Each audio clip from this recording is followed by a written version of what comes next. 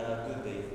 So today I will be discussing to you Allan Paivio and his theory, the dual coding theory.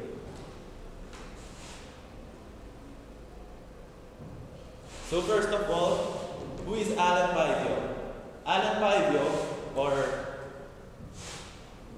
Allan Orho Paivio, is a native Canadian, or he was born in Ontario, Canada.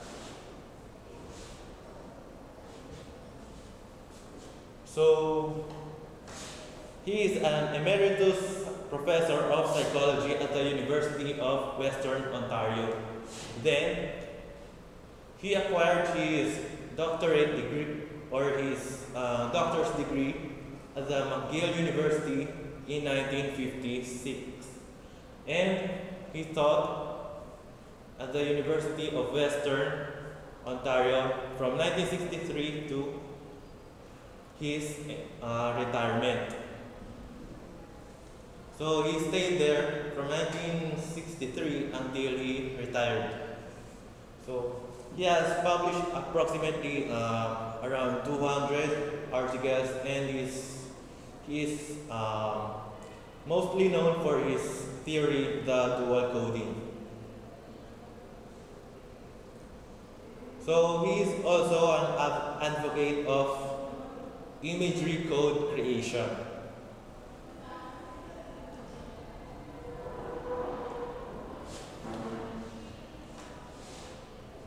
So first, then, what is dual coding theory? So basically, it is a theory of cognition. It explains an aspect of cognition to an individual.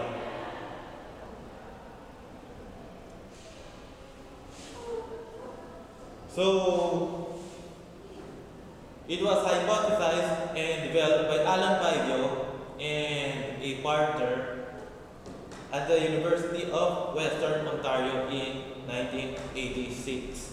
So some references says it was 1971, but it was actually finalized in 1986. So the dual coding theory states that human recall and recognition are enhanced when nonverbal and verbal informations are accompanied with each other. So basically it says that they come along with each other. They always come with, beside each other. So it means that no one is left. So when the nonverbal information comes, the verbal information should also come. So whenever the one is absent or is not present, the recall of information is weakened by the absence of the other.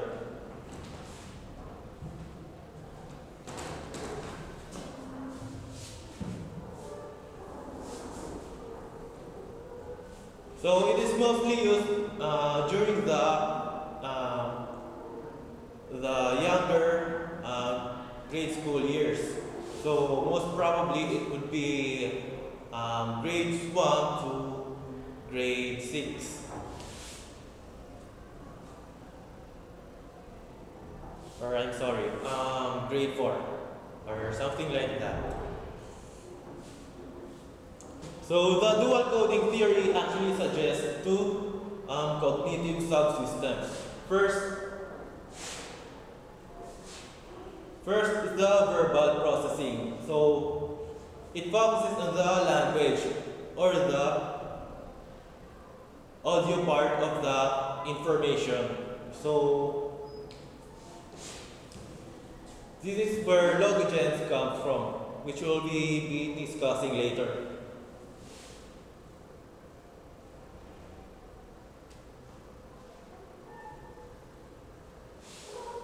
Then the other one is the nonverbal processing.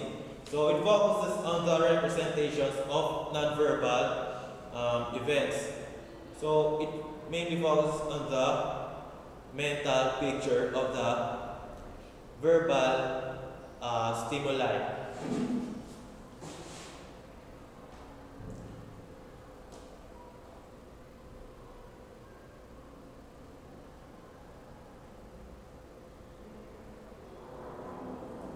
So, dual coding theory also tells us that there are two types of representational units, or this is how Paivio postulated these units. First is the imagen. As we have said earlier, images are found in the nonverbal processing of the representational or the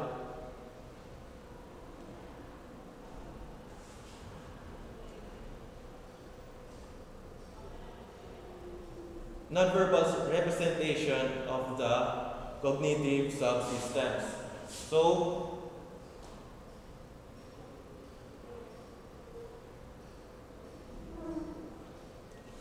the next representational unit is the logogen.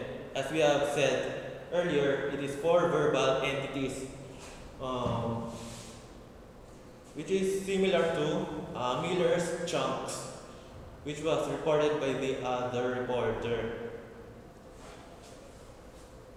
So again, imagen for the nonverbal and logogen for the verbal processing.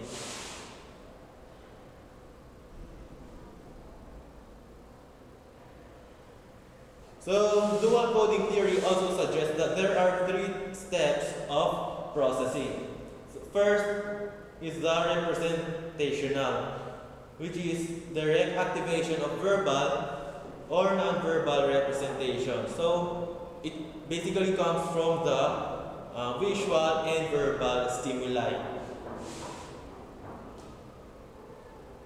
Then next is the referential. It is the activation of verbal system by the non-verbal system, or vice versa. So when we say that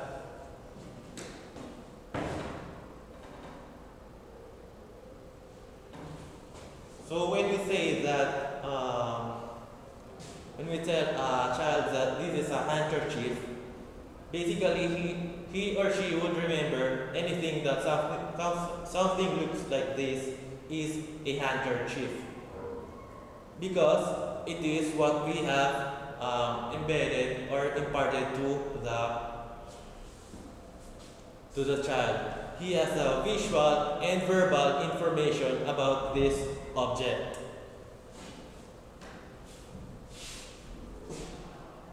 Then the associative processing. This is where the activation of representations within the same verbal or non-verbal systems. So basically, this is where they are, or where they become as one, the verbal and the non-verbal information.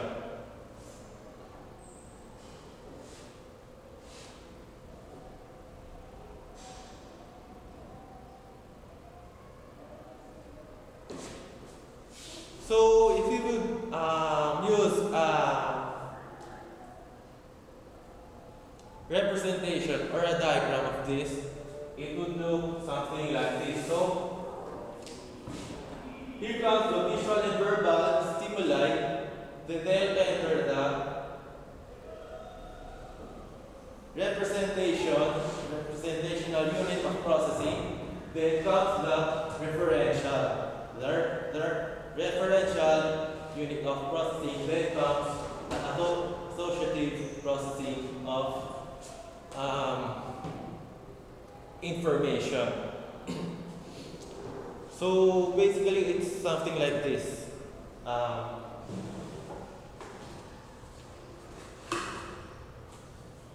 When we say that this is a notebook or a writing anything that is associated or affiliated or something looks like this will actually considered as a writing material or a notebook by the child. Since they have an image or visuals representation of the object, and at the same time they have the verbal or the audio representation of the object. So another example, we say that this is a whiteboard marker.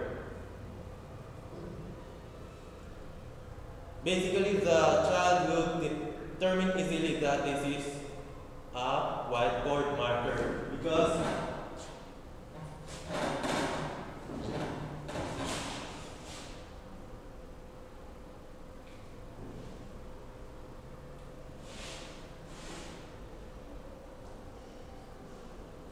first, we have said that whiteboard markers are writing materials for whiteboards.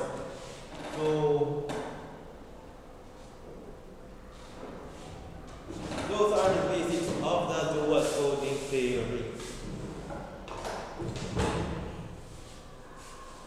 So that's all for this report, and have a good day.